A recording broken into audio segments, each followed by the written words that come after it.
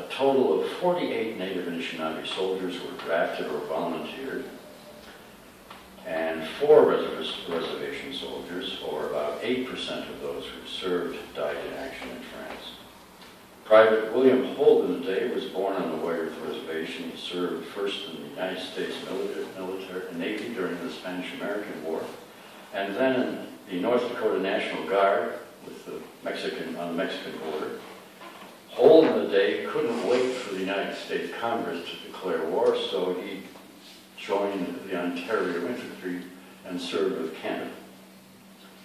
He was poisoned in a gas attack and died on June 4th, 1919 at a Canadian General Hospital in Montreal.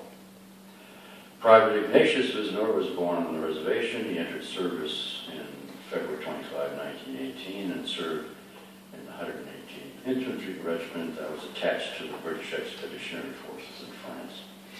He was killed in action on October 8, 1918.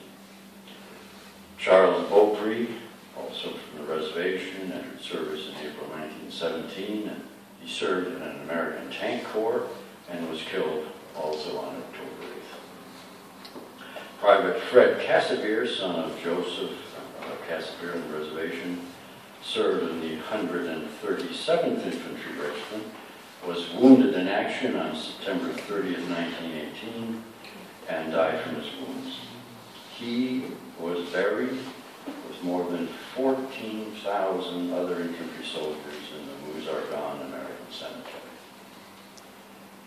The Hindenburg Line was the greatest challenge for soldiers in the 30th Infantry Division. Private Vizenor was surely aware that the casualties were high in this first offensive. Mitchell Yokelson noted in Borrowed Soldiers that Americans and their allies did not realize that the new attack early in October 1918 would mark the beginning of the end of the war.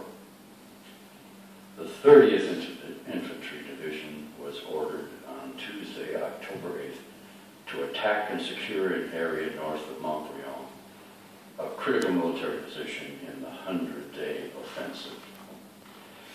The artillery bombardments had weakened the enemy,